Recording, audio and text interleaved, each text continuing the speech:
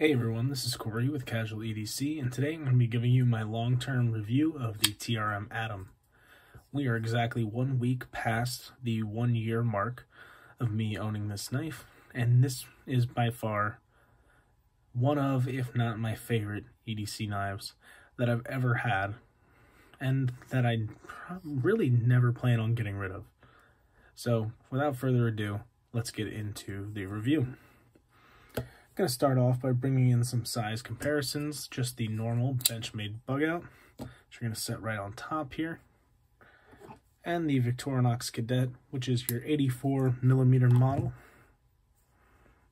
So setting these up as close to pivot as I can, you can see that it is larger than both the Victorinox and the bug out here, but it is not substantially larger than the bug out. A little bit more handle, a little bit more blade. Definitely a full-size EDC knife. Let's get these guys out of the way here while I go over some specs for you.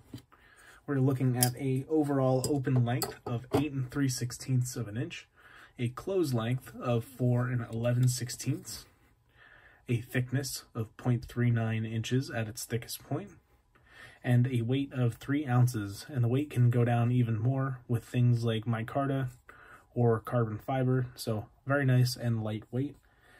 Going into the blade, we have a 3.5 inch blade, flat ground 20 CV with a 0.09 inch thickness, so a very thin blade. This is the same thickness as the Benchmade bug out. As you can see, very thin blade on the bug out, very thin blade on the Atom here, and an even thinner grind on the Atom. Very, very slicey. Hopefully I can kind of get you a view of this. You can see that is very thin. Very, very thin behind the edge. This cuts extremely well. Let's go over some of my favorite features about this knife, besides obvious things like performance. As I said, 20 CV, super thin grind, high flat grind.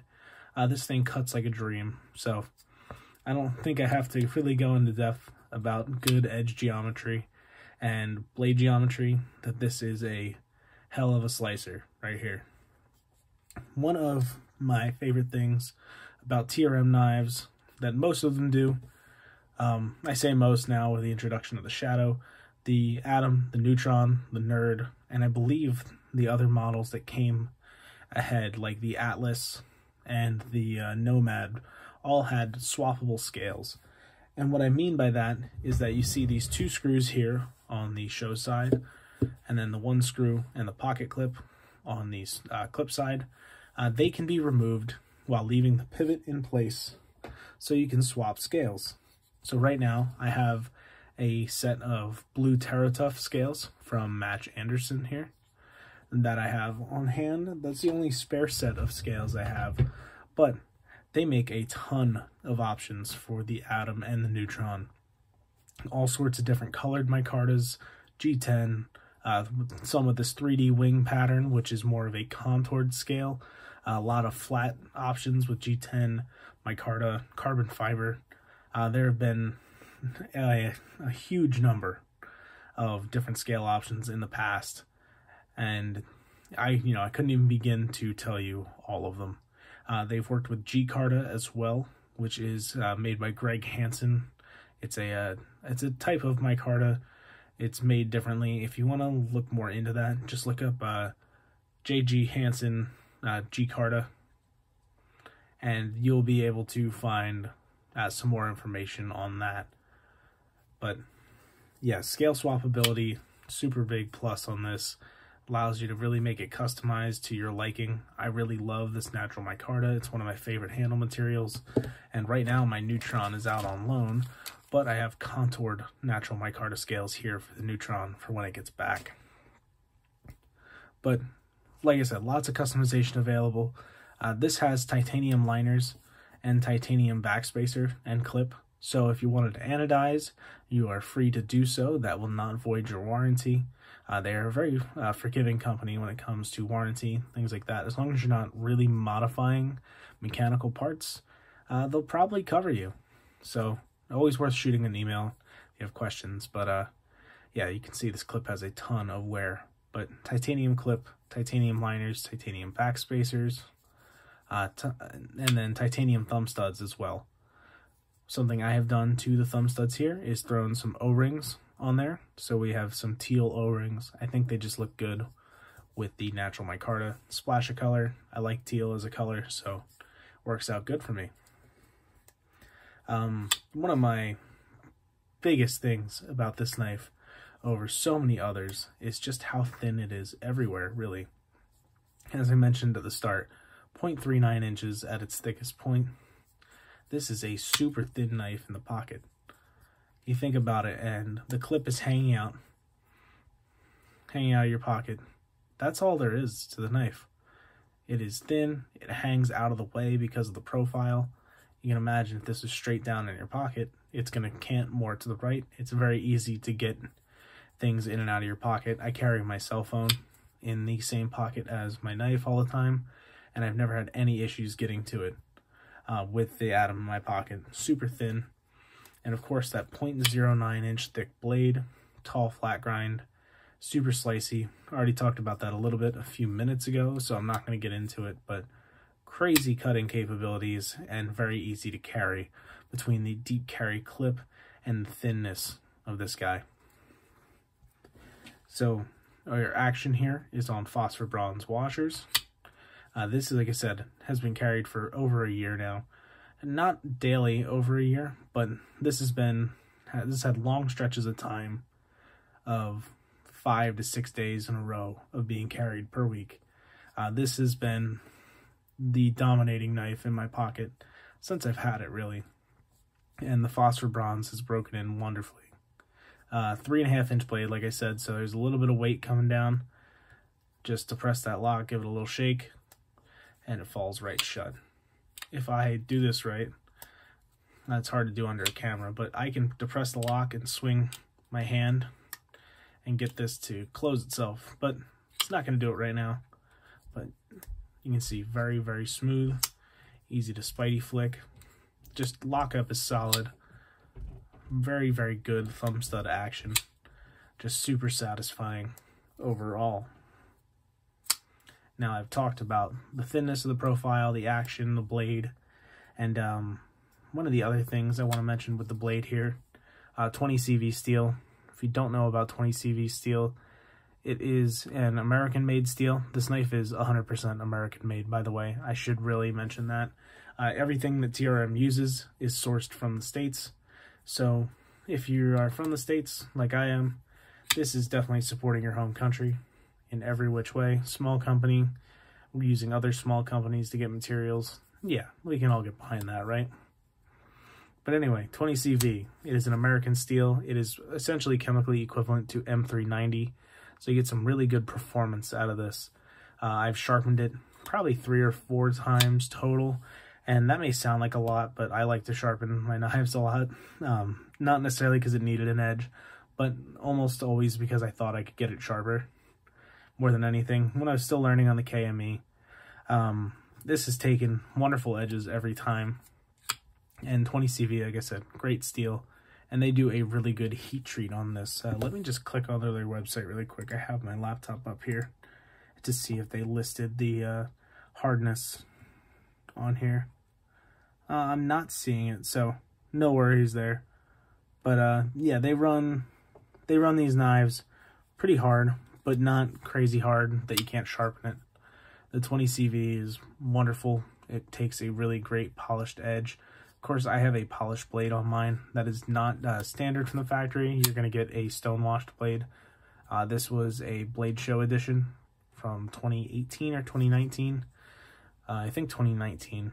This is a 2-dot version. It has a blemish, which you can see towards the front of the knife here, which right in front of my finger in the light here, you can see there's a bit of a discolored spot on the blade. That's what makes it a 2-dot. That gave it a little bit of a cosmetic blemish. They occasionally will sell 2 dots for a little bit cheaper, and they're always nice to pick up if you can get your hands on one, which these knives can be a bit of a pain to get their hands on. I know that. I was lucky enough to score one of these off a drop. And then this one in particular, I bought from a member of their Facebook group after I sold my first one.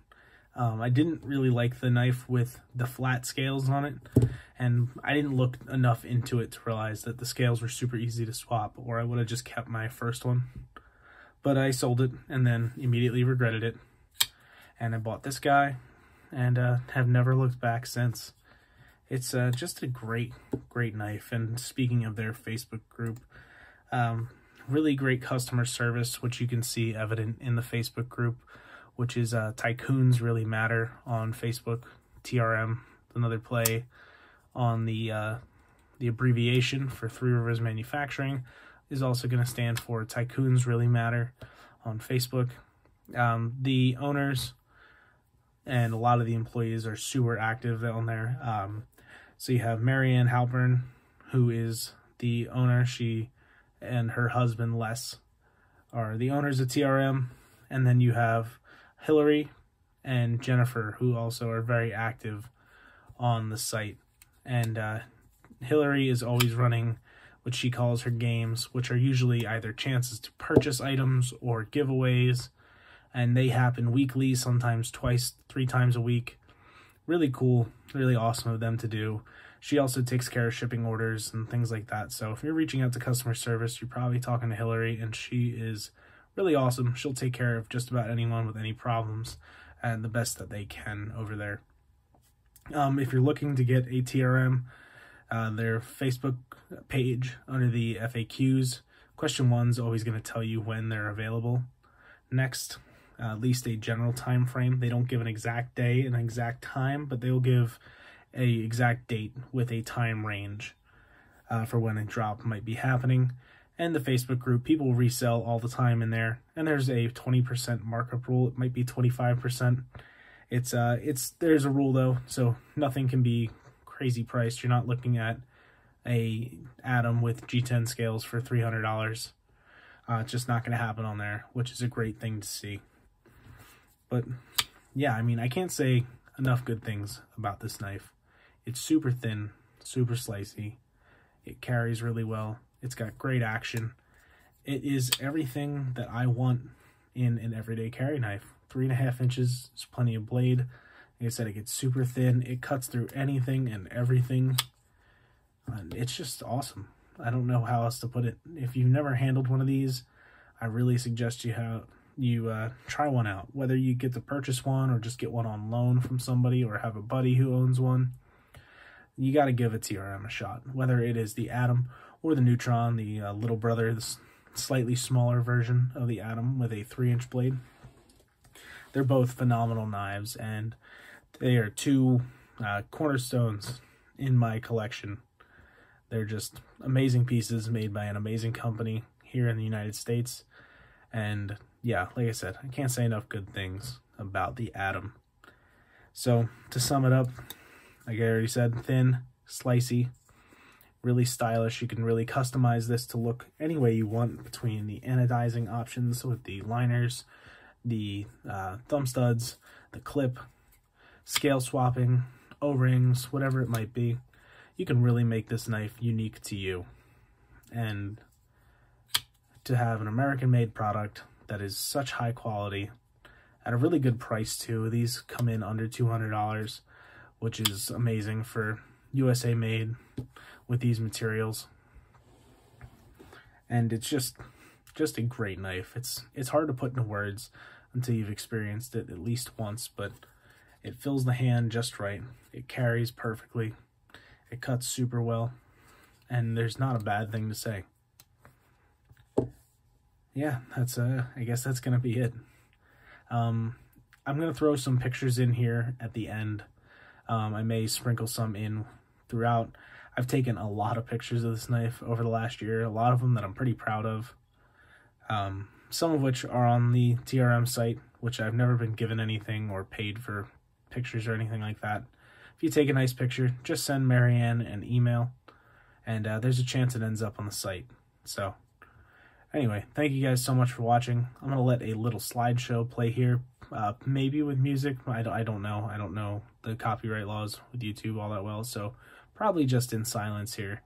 I'm going to let some pictures roll by, And if you want to hang around and look at those, by all means, go for it. But if not, thank you guys for watching. As always, really appreciate all the support. And yeah, if you get the chance to pick up one of these guys or anything else made by TRM, don't pass it up. All right, you guys have a good one. Take care.